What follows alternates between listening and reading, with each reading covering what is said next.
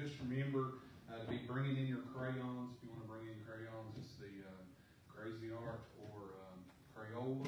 Trying to get 40,000, and I talked to Brother Marvin today, and he said that he need them by the 15th. I think originally that said the 5th, but they extended it to the 15th. And he said, as long as we got them by that week, he would come by and pick them up that week, and he'd be delivering them. So all we got to do is give them to him. So around August, we'll just say the 5th. We can keep it the 5th, but 15th at the latest. We'll try to get them the crayons. Also, if there's anybody that feels led to go to the training, it's this Friday and Saturday. Friday from 6 to 10 and Saturday from 9 to 5. It's a 12-hour training, but it's to be into the school, get to go into the schools and teach these kids using their character under construction curriculum. And I do believe they do teach character, but I know in that there'll be questions. How do you know what's true? Or how do you know what's right and wrong? And that opens the door to sharing the gospel.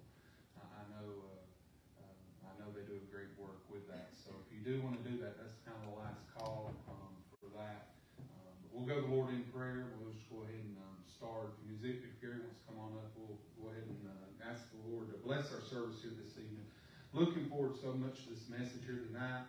If you're watching online, I pray that you share it, and we'll get the word out here this evening. But let's go to the Lord in prayer. Dear Heavenly Father, Lord, we're thankful for the day you've given us. We're thankful for letting us come back to your house, Lord, and thankful for the ability to live stream, and for those that's not here this evening. And Lord, we just thank you for your hand of protection you've had on each and every one of us, allowing us to come back. Thank you, Lord, for every family that makes up our church that's represented here tonight, Lord. And this is our core group of church members here on a Wednesday night. Lord, I'm praying that you just help us and bless us with this message here this evening. Lord, I know it'll be a help to us all.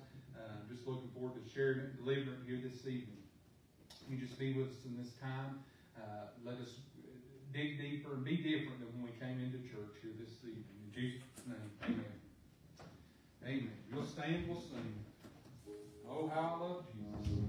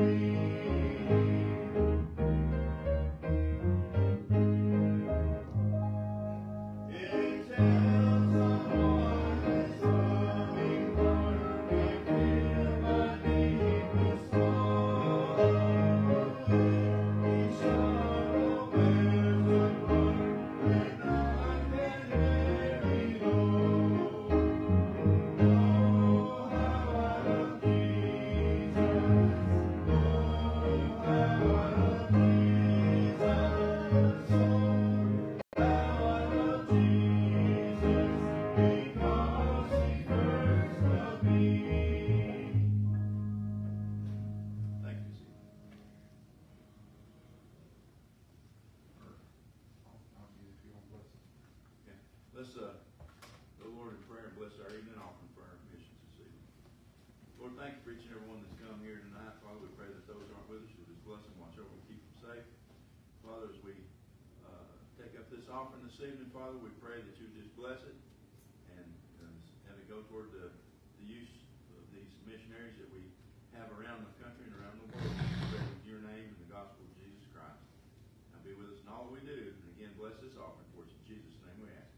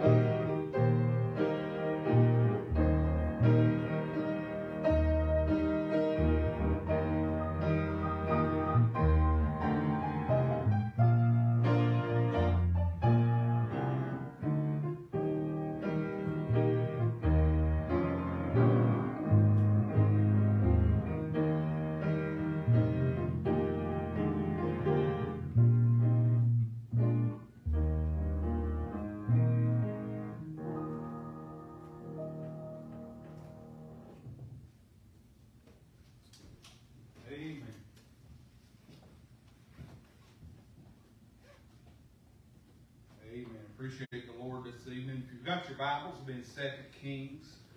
2 Kings again. We were there this past Sunday. The Lord's put us back, and that's fine. We'll just try to mind the Lord here this evening. I just wonder, anybody got a word on your heart or anything as we're finding your place? Just try to mind the Lord here this evening. Appreciate Him allowing us to come back, and didn't post anything on Facebook about us having church. We're just having it.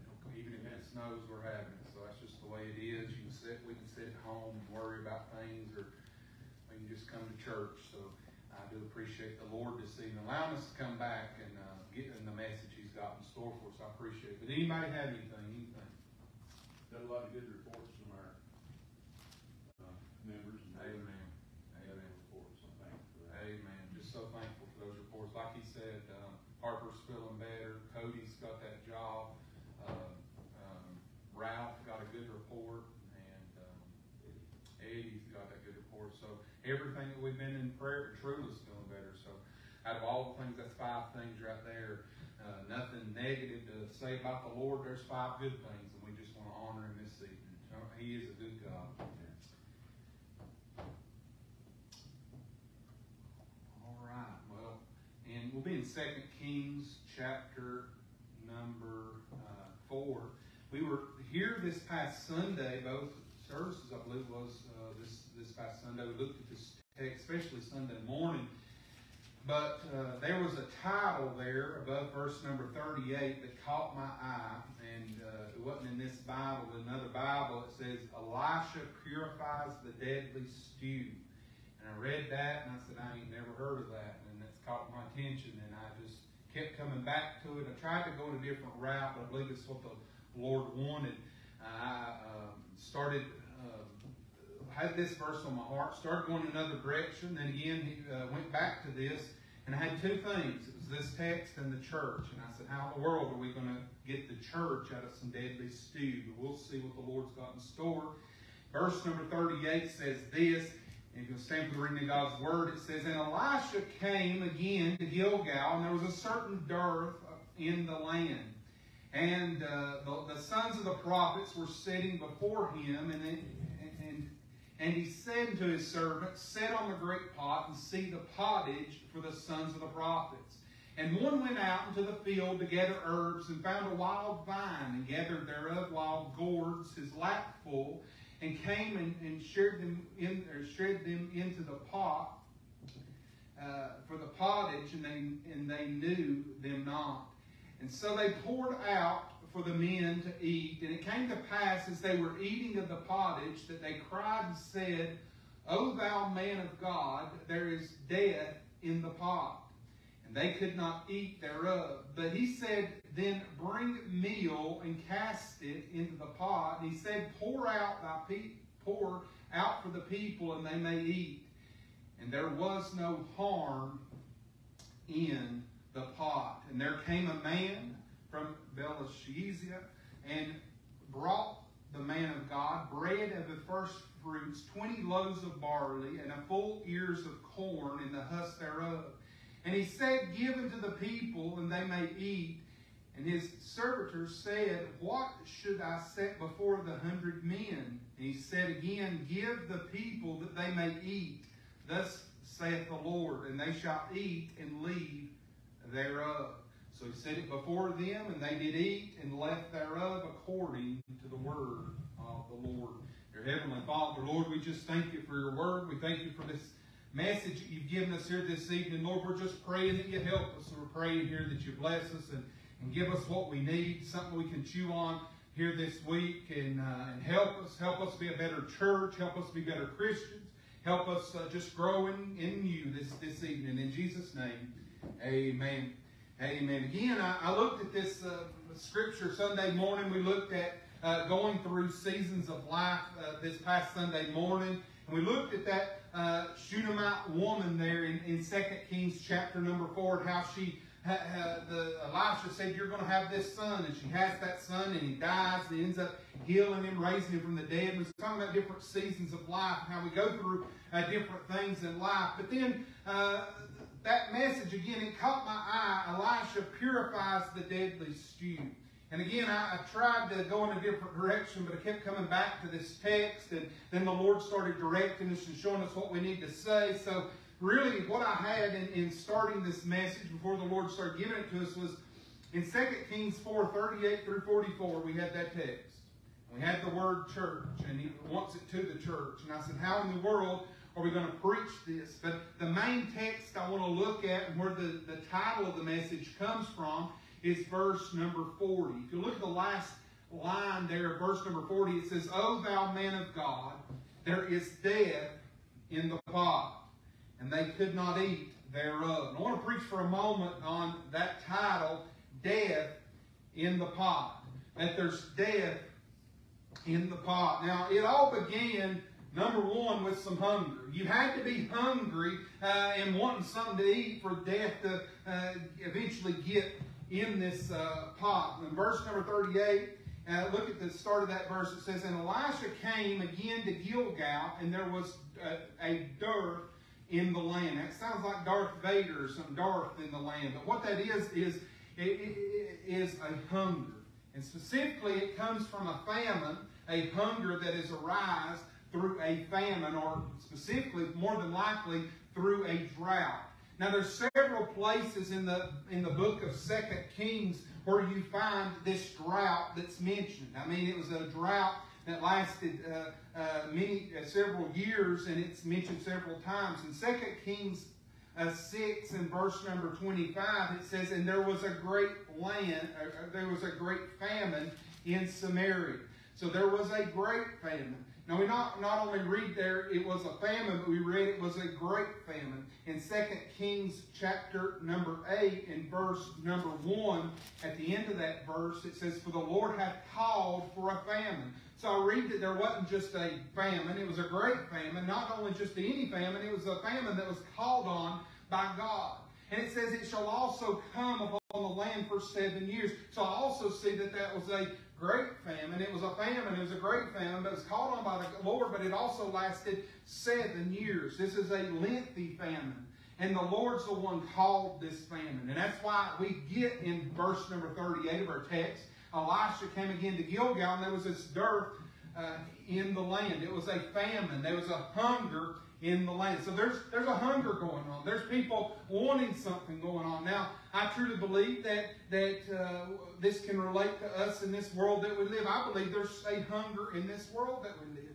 Now, here in America, there's literal hunger in Africa and some of these foreign lands, and something that we don't know so much of. Who knows? Who's to say that we won't know of hunger before it's all said and done? But I will say this. When it comes to hunger, and it comes to this, I believe one thing that we can relate to when it comes to hunger is there's a hunger for something. There's a hunger for the things of God. There's a hunger for some kind of longing to satisfy our soul. I really believe that is how we can relate to this text. Yes, there's a famine in this land, but there's a famine when it comes to God. There ain't a desire for God. There's a famine. There's not a lack of God, but there's a lack of a desire of God. That we need that hunger. And Elisha sees this hunger. And he says there in verse number 38, at the end of that verse, he says, "Set on the great pot." It sounds like you're going to the bathroom or something. Set on the great pot. But he says, see the pottage for the sons of the prophet. That word pottage means boiled, or here specifically it's a soup. So here we are. We see a hunger. There's a hunger in the land, a famine in the land. He says, hey, bring that pot. Bring that pot. And I got us one here this evening. Thankful for a wife that go down the basement and grab it and not ask no questions. She just said, I don't know where he's going with the message, but I'm going to go get the pot. But here's the pot. So we've got the pot. He says, go get it. There's hunger in the land. I know people's hungry. You just fetch me that pot. Bring it over here, and we'll figure out something we can put in. We'll get them something to eat. The first thing I see is I see a hunger. Second thing I see is in verse number 39, it says, and one went out in the field to gather herbs, and found a wild vine, and gathered thereof wild gourds in his lapful, and came and shared them into the pottage, for they knew them not. So we begin by reading here in verse number 39, it says, and one went out. So we got one person that goes out. So I see, when I think about this hunt, and we see about this hunt, that one person heads out. It's an individual hunt. And they go out and they start gathering. And I don't know if you could eat this lily or not. This is probably a pretty good illustration right here. So he goes out and he starts gathering these leaves. And he starts gathering. And it's individual. And I want to say this, that it was never God's plan. It was never God's purpose. It was never God's desire for one person to go out individually. I mean, and I believe it lines up with the Scripture, but we see that one went out, and it was an individual hunt. One went out, he went out into the fields, and I know scripturally that we shouldn't be doing this, but in Mark 6 and 7, Jesus was sending out his 12, and in Mark 6 and 7, he says, send them forth 2 and 2.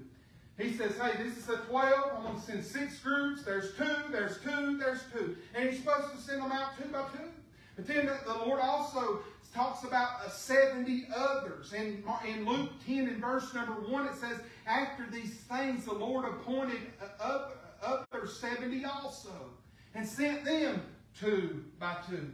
So here in this text, though, back in 2 Kings, we've got one man going out individually. Shouldn't be done really scripturally, but one man goes out individually. He goes out and gathering. So why would he send 2, though? Why should we not go by 1, but why should we go by 2? Well, 1, you don't know what they're gathering. We'll get to that in a minute. But 2, there's more power, there's more strength, there's more trust, there's more of everything if you've got 2. I mean, here in the day that we live, my gosh, we go knocking on doors, we need to go 2 by 2. You don't want to go alone, do you? You really don't. It's like Marvin, that's why he's trying to get these volunteers to go into the schools. He don't want to go 1 by 1. He's wanting to go the way the Bible says. He's wanting to go 2 by 2. So see here in the text there in 2 Kings, it was an individual hunt there in verse number 39. And one went into the fields to gather the herbs, and they found the wild vine. Now, I see here that it was individual, and they send him out, and he starts gathering these things. But it was a directed hunt. It's individual, but he directed it. He was directed to get the ingredients to fill this pot. Get the ingredients needed to put in this pot to hopefully feed some people. And I'll tell you, don't that, it was a directed hunt. In other words, they needed to fill the people. Don't that sound a lot like 2022? People's looking for something to fill them up, something to fill a longing in their heart. They're looking for money. They're looking for drugs or sex or whatever it is, but they're looking for something kind of longing to fill themselves. I'll tell you, it comes from the Lord, don't it? That's foreshadowing to what we're going to get into a minute. But if we need to be filled and we need our longing, our desires to be filled, it's going to have to come from the Lord. But we see here in verse number 39, and one went out into the field. He gathered herbs and found a wild vine, then gathered thereof wild gourds, his lap full. This wild vine is believed to be some kind of poisonous vine. Doesn't really say what it is, but he gathered it up. Gathered up something he shouldn't gather. Sounds like my sister in 3rd grade. They sent them outside for a leaf hunt and made their little journal with a leaf book. It's half a class that pulled poison sumac, and half a class was out. I remember that to this day. She was all swelled up. But he's gathered up some kind of poison, this wild vine. But then I read this, and a gourd don't really sound that bad. I've never ate one, but it sounds kind of like a pumpkin or a squash or something to me. In verse number 39, he says, he found this wild vine, but he gathered thereof wild gourds, a lapful. Now, these wild gourds, they've got this name called coloquintida, and it is a fruit. And I looked it up, and it reminds you a lot like a cucumber. It comes up in this vine. It's got those leaves like a cucumber has, and grows on the ground. They say it's about the size of an orange. It looks yellow. It says when they get ripe, I guess, and green as they start coming. But that fruit, it's the same family there as the cucumber, about the size of an orange. But here's the thing about them: they're very bitter. They don't taste so good. So this individual goes out. He's an individual hunt. Then it's a directed hunt. And his direction is, hey, I got to get something to put in this pot. I got to get something so when I get home, we get back, we can have something to eat because we're all hungry. Now, here's the thing you got to remember. The reason they're hungry is there's a famine in the land. When there's a famine in the land and they depended on the land, they depended on their animals, they depended on a famine, don't just hurt them as far as with the food, it hurts them financially as well because they was unable to, they were hurting money-wise too, and able to sell their crops and things. There's a famine, it hurt them as far as growing food, but also selling food as well. But in verse number 39, look what we see at the end of that verse.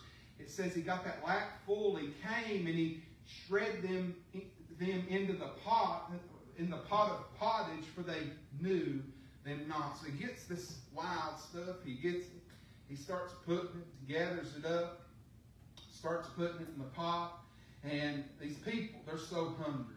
They're just looking for something. They're looking for something to satisfy their desire. They're looking for some kind of something or another that they could eat. And look at verse number 40. Verse number 40, I read this. So they poured out for the men to eat. And it came to pass when they were eating of the pottage that they cried out and said, O man of God, there is death in the pot, and they could not eat thereof.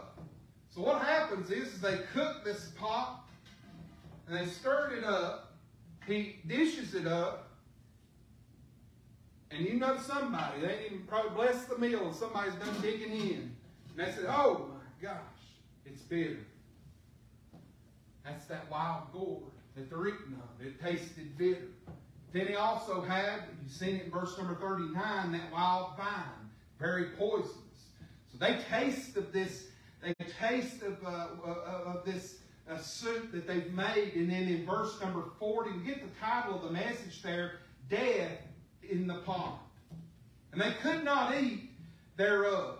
Listen to this. How many of you have been hungry before? A lot of times we say we're hungry, but I don't even know if we even know what real hunger truly is. But if we've really been hungry, have you ever been so hungry that you opened the pot, that you started dishing it out, and you're so hungry, but then you don't eat? Most of us, even if it ain't good, we still eat it, don't we? I don't know if I've ever had a time where I was hungry and didn't just go ahead and eat it. It was so bad that I couldn't eat it. I guess the only thing I could say is that time I was ready to sop up that chocolate gravy, and my granny put that salt in it. I told you before, that's the only thing I can think of that I couldn't eat it. But you might say, how does this apply to us? I know that we get hungry from time to time, and we get hungry for God, and we hunger after the things of God. How does this apply to us? Well, here's what I think. I think we get hungry, and we get hungry, and we get hungry. And here's the thing, that when you get hungry and you're just longing for something, let's backtrack just a minute. We've lived in 2 years of chaos in this world. You can't watch the news and know what's going on. We're living in a day of turmoil. We're hearing of climate change now and all this mess. We're hearing of all kinds of just, we don't know what to believe. We're hearing of everything. We're living in a day where we need something to eat of that's good. Something to eat of that would satisfy that hunger. I believe everybody's hungry. And I definitely know the world's hungry, but I know the church is hungry. We're hungry. But the problem is, a lot of times when we look around and we see the empty pew, and we look around and we say, well, we're so-and-so, we want to satisfy that hunger, and we want to substitute God for other things. I was just thinking a little bit this evening, and I was thinking of some different things that we substitute. And I'll tell you this, we put that death in the pot. We don't realize it's death when we first put it in and we start filling up that pot. But one thing a lot of times we put in the pot sometimes is we'll change the Word of God. In other words, we will say, I want a Bible that's different. I want a Bible that don't really call sin.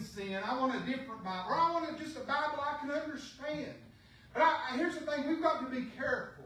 We've got to be careful because what happens is death is brought upon us. Death is put in that pot. Because see, I think there's 2 things that I'm getting ahead of myself. There's 2 things that I think we need to learn. One is never send somebody out alone. Don't go alone. You got to go 2 by 2. I think that's something we can apply to our life. But the second thing is that we can apply to our life is be careful what we put in the pot. And what we're trying to do, in other words, I'm trying to put something in this pot, put something to fill up. I'm hungry. There's a famine going on. I need something to satisfy, something I can just taste. But here's the thing. A lot of times what we do is to appease that and to bring in a crowd, or what we do to satisfy these longings is we change God's Word. We change His Word. And we say, hey, I want something that's easier to understand. We change His Word. I'm just saying it going on. I'm talking about the universal church, where we're messing up as a universal church. We're getting death out of the pot, but what we're doing is we're changing God's Word. Another thing a lot of times with the universal church that we do is we'll change Sunday school. In other words, a lot of times I see churches now, they have small group or growth groups or life groups. In other words, they don't really have Sunday school no more. They'll sit around and drink coffee and question the Bible.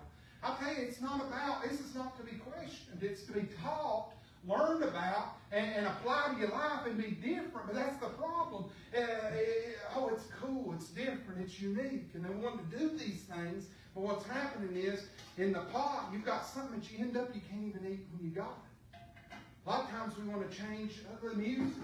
What about the music in the church? Let's go more contemporary. There's empty pews in this church. If the preacher just go more contemporary and change, we don't have to change all that to get the crowd. In other words, you have a pot of something to eat, and you end up death in that pot, and you couldn't even eat it to begin with. Think about the pastor. We just need a different pastor. We need one that don't tell the truth like that, just somebody that just preaches love, and God is a God of love. He's a God of mercy. And I want to feel good when I leave here. You can do that if you want, but what we're going to end up with is we're going to end up with a pot of stew, have a pot, you're going to dish it out, and it's not going to be good. I've even seen churches changing the whole atmosphere of a church. I bet you've seen it online, you've seen it in different places, maybe even been to one. And you go into churches and they paint it all black on the inside. That's a new thing now. It's not to finish the roof, but leave it all empty, the ceiling, leave it all empty on the inside. That way you can still see the pipes. It looks like an unfinished church. You put your spotlights down, take out the pulpit, put a bar stool, put a band.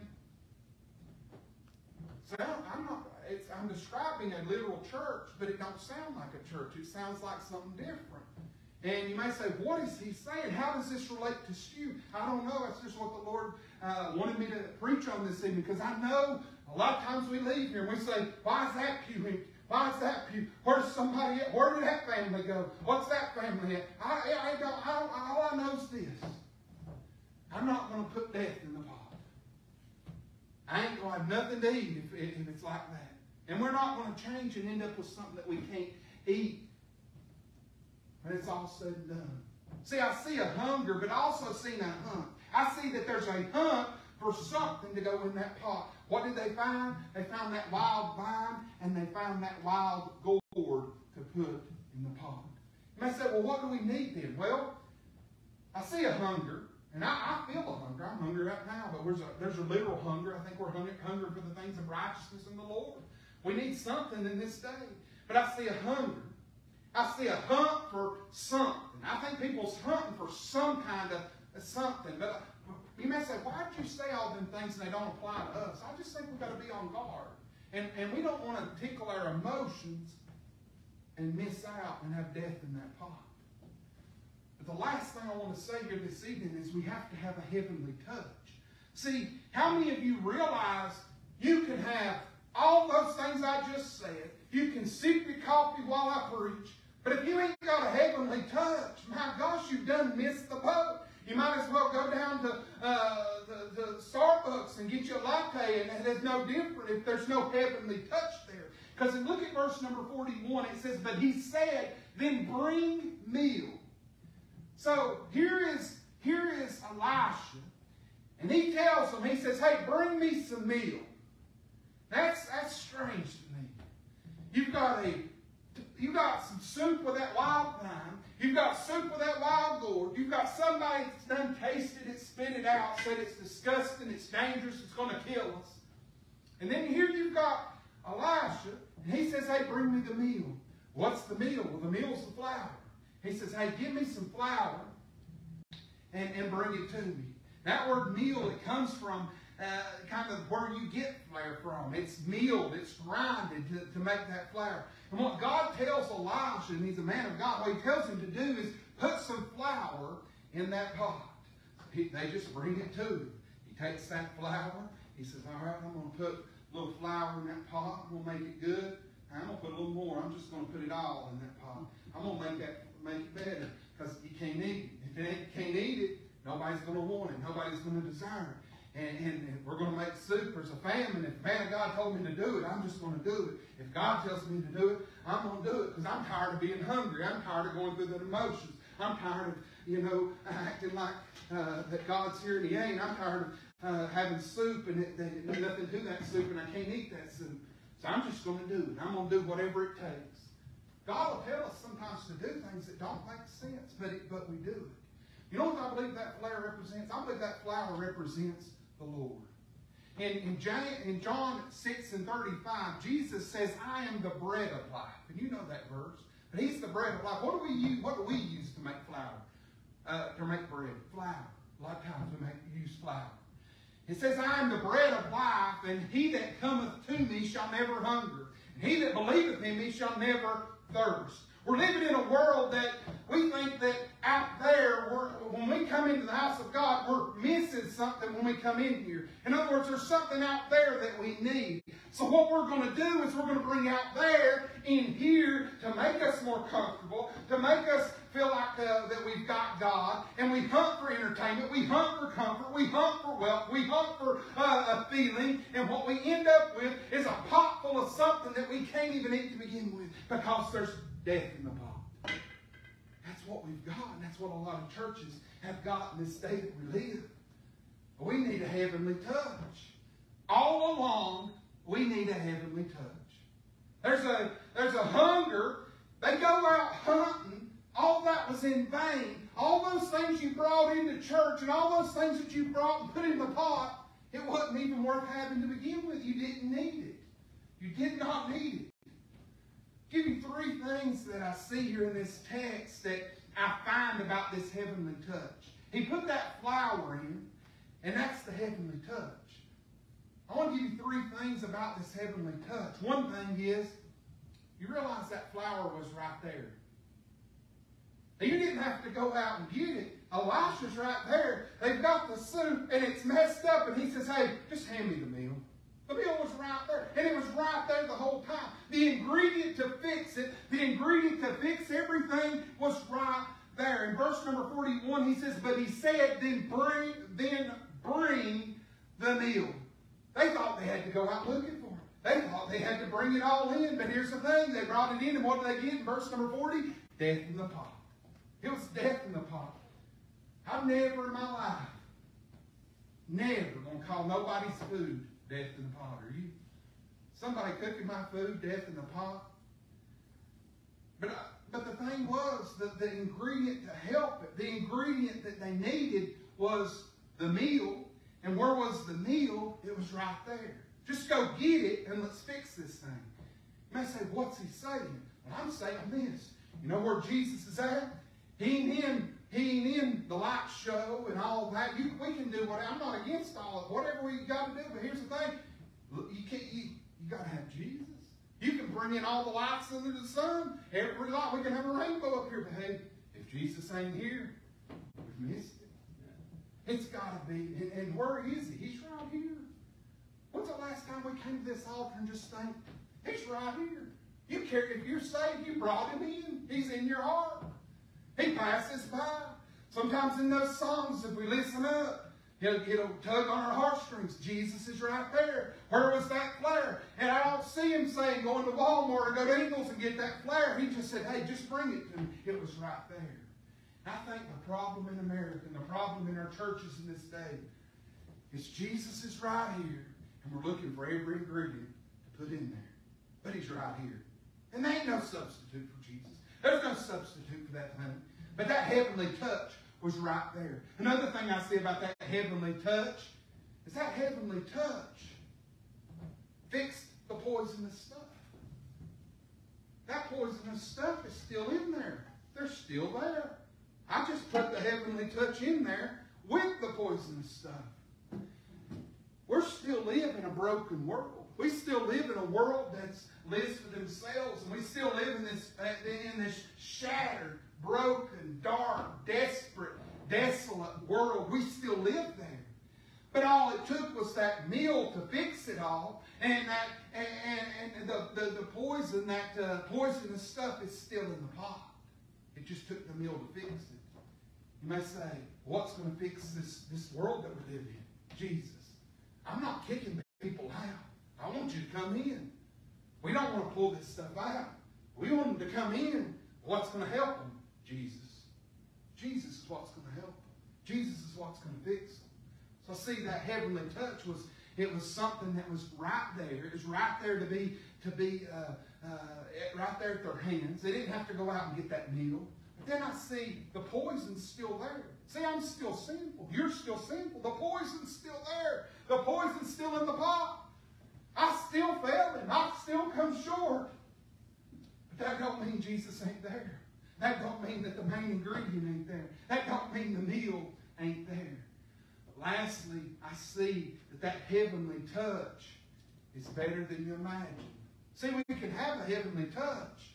And we say, man, that soup's going to be fixed. Yeah, but it's better than that. It's better than that. See, they were hungry. There's a famine going on. They're starving to death.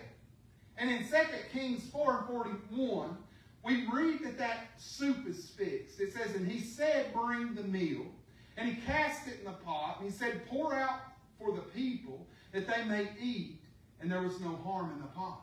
Now, what is death in the pot? You put Jesus in, and now there's no harm in the pot.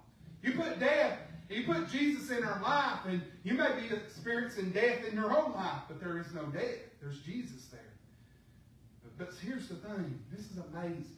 If we could get God in our church, if we could get God in our lives, Do you realize that this right here is just the appetizer? Jesus coming by and fixing that nasty soup. Jesus coming by and giving us something to eat. One time, it's just the appetizer. Because if you keep reading this text, in verse number 42, it says, and there came a man from Belshazzar. Now, I've said that different both times, missed it both times probably. But they brought a man of God a bread of the first fruits.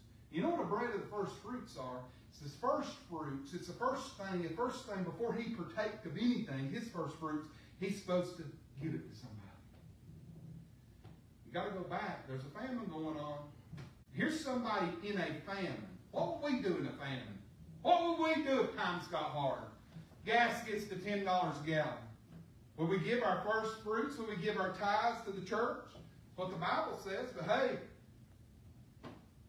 here it is with a famine going on, and he's giving the first fruits. He's still giving it. He's still giving it to God. He's not stacking up. He's not. And God's coming by in a magnificent way. He says the bread of the first fruits, 20 loaves of barley, and full ears of corn in the husk thereof. And he said, give unto the people that they may eat. And the servitor said, what shall I set this before 100 men? In other words, I've got this food. They've ate this soup, and I ain't got enough of this to give everybody. Am I supposed to give this to 100 men? And he said, give to the people that they may eat, and thus saith the Lord, they shall eat and leave thereof. In other words, you're going to give it to the people. They're going to eat, and there's going to be leftovers. There's going to be something to take with you. In other words, God's good enough to satisfy your hunger. God's good enough to fill that pot and make it taste good. And He's not even going to just give you that. He's going to give you more. And when He gives you more, you're going to be able to take it with you and take it out into this world. In verse number 44, it says, so He set it before them. He gave it to them. And they did eat and left thereof. The soup was fixed. Soup was fixed. And it was good enough to eat. But when you get a heavenly touch, God just exceeds our expectations. And in rolls a man with his first fruits offering, and the law was to give that to the priest. And here we are in verse number 38, Elisha and these prophets sitting there together. Here is this man, rolls in with his first fruits. Not enough for everybody, but God blesses and gives it to everybody. And the prophet, he gets that heavenly touch that only God could give. This putting that meal in, that was enough. If God would have done that, I'd been happy. But I'll tell you, so many times God don't just come through, but God exceeds our expectations. God don't just satisfy this. That reminds me of the Olive Garden, don't it? You get them breadsticks and they just keep bringing them, don't they? That's what this boy did. They got enough to eat out of that soup, and here comes the bread. You eat that bread, and there's more bread, because it says there's leftovers. You may say, what's the application? How do we apply this to their church? How do we apply this? We live in a broken, fallen, perverted world, corrupt, that's full of sin in this sin-cursed world. That's where we live.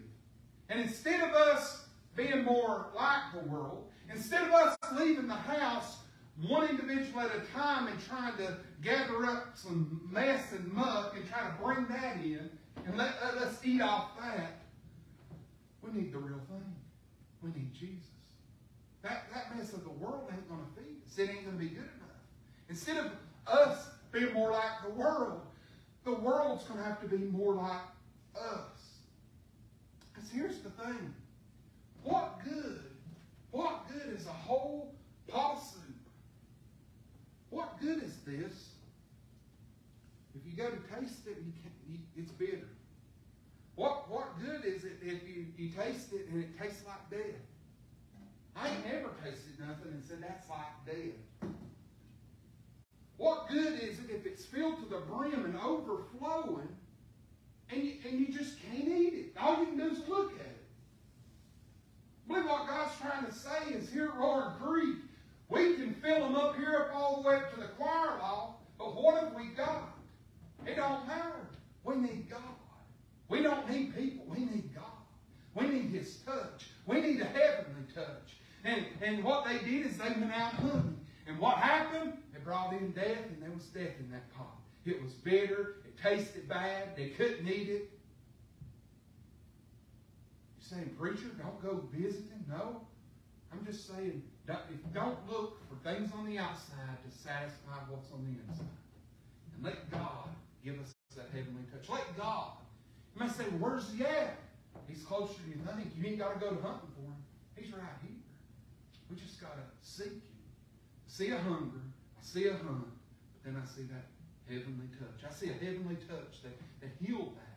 And it's exactly what they needed. You know, this was a foreshadowing to that feeding of 5,000 in the New Testament. That boy gave that little boy his fish and his bread. And there was leftovers there as well. What's God trying to say? Well, I don't know. He just wanted me to preach on death in a pot. He wanted me to preach on our church. He wanted me to share that, hey, we got to have Him. We got to have Him. Well, what about so? It don't matter about you. You're here. We're here. We got to have Him. We can have a whole pot full. We can have a whole house full. We can have a whole church full. But if God's not here, and you can classify it as death in that pot, no matter how hungry, no matter how hungry and starving I am, if I can't eat it, it ain't no good. Heavenly Father, Lord, I thank You for this thought that You've given us here this evening, and thank You, Lord, for the help that You gave us preaching it, Lord.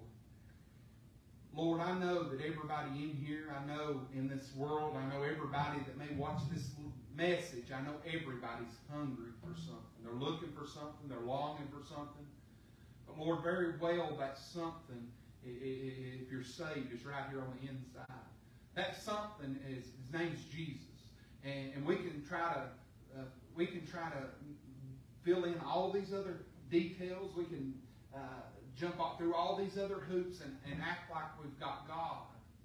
But what we need is You. We need You. We need You now more than ever.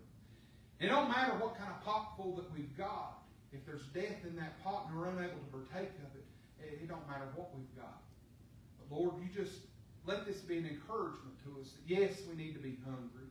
Yes, we need to go out hunt. We need to hunt for people. We need to bring people in. But the hunt is very well just right in our heart. The hunt is right here at this altar. The hunt is just opening that Word of God. That hunt is that meal that was thrown in. Who's the meal? That's the bread of life. And Lord, You just help us. Let that bread be sufficient. Let that bread be enough. We ain't got to get all that mess out. We're never going to be perfect. You threw the meal in and it fixed it all. Lord, we need that heavenly touch. If we need that more than anything, living in a constant state of fear and living in a constant changing world, Lord, You just help us. Help us have that heavenly touch. Help us desire that heavenly touch. In Jesus' name, amen.